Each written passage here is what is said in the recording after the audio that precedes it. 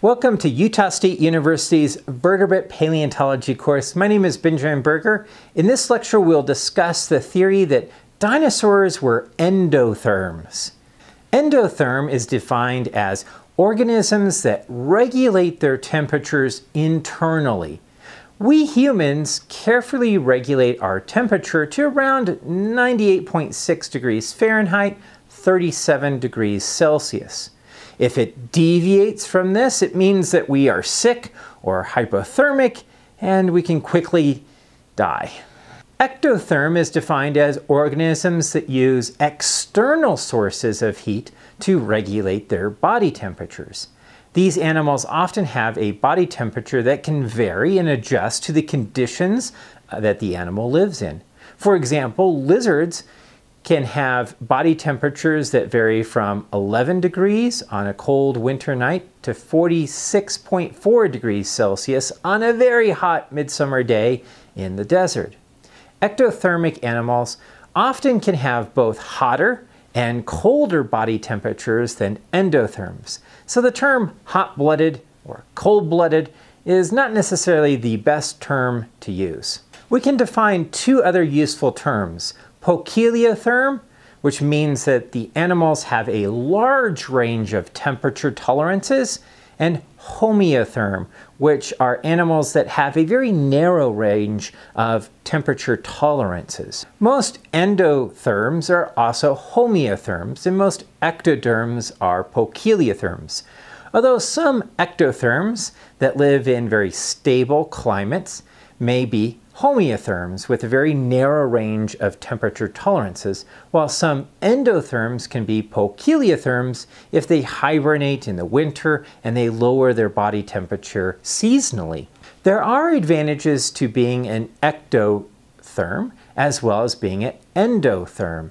Ectotherms have the advantage of not having to burn so much energy to heat the body, so they can eat less food.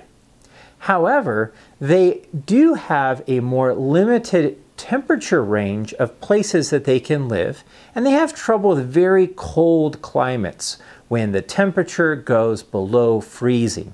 The advantage of endotherms is that they don't have to heat up their body using the environment and are much more active all the time. While they require more food to regulate their body temperature, they can move around and quickly escape predation or actively hunt for food. Now, there's been a lot of debate on when endotherms arose, as both living mammals and birds are endotherms, and there has been discussion of whether dinosaurs were endothermic or ectothermic, as crocodiles are ectotherms and birds are endotherms. So the phylogenetic bracket does not work here. Somewhere in the evolution of dinosaurs, they evolved the endotherm condition. There is a growing body of indirect evidence that dinosaurs were endotherms. Much of this research came about during the 1980s from the work of Robert Bacher and his mentor John Ahlstrom at Yale University. Let's look at the evidence for and against endothermic dinosaurs. First, ratios of predator and prey in dinosaur faunas show that prey outnumber the number of predators. In ectodermic faunas, the ratio is much closer to 1:1 because the predators don't need to feed as often. The second evidence is the occurrence of dinosaurs near the poles, where they were likely exposed to cooler or colder temperatures.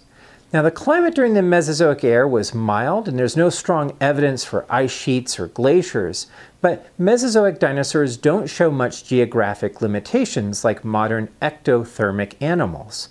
The third evidence is found in the erect posture and avian style of respiration, both lines of evidence for very active lifestyles found in endotherms. And fourth, the growing number of dinosaurs that appear to have some type of integumentary structure found in small dinosaurs, resembling fluffy, downy feathers, suggesting an increased need for insulation in small dinosaurs, which have higher surface to body size ratios and a greater need for insulation if their body temperatures are regulated internally. A fifth line of evidence comes from the histology of fossilized bone. Dinosaur bones are unique in that they exhibit Haversian bone with an abundance of canals for arteries and veins, as well as lines of arrested growth that can be used for determining growth rates. Growth rates in dinosaurs were very fast, similar to modern bird growth rates.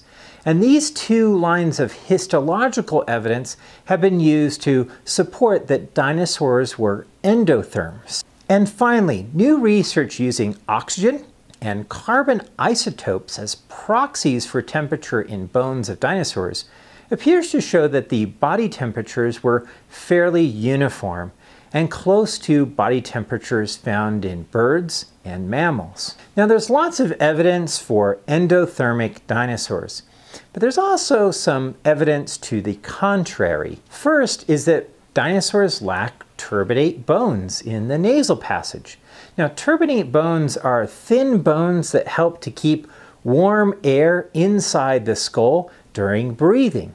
There are also lots of turbinate bones found in modern mammals as well as in birds, but they're absent in dinosaurs. The second evidence for ectothermic dinosaurs is the tiny size of dinosaur brains. The endocephalization quotient is the ratio between body size and brain size.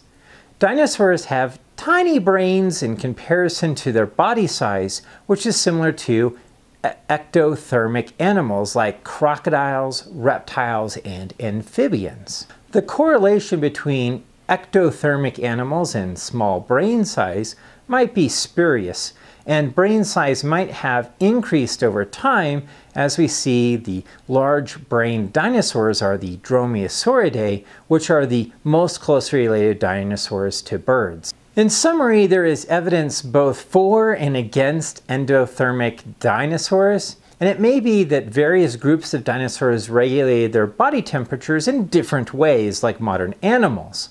Further study of the body temperatures of both living and extinct animals showcases a complexity of adaptations to the regulation of body temperature. Alright, you should be able to describe the indirect evidence for endothermic dinosaurs and some of the evidence to the contrary. Thank you for watching. If you'd like to learn more about Utah State University's geology program, check out the website geology.usu.edu or my own website at benjamin-berger.org. Links are found in the description below.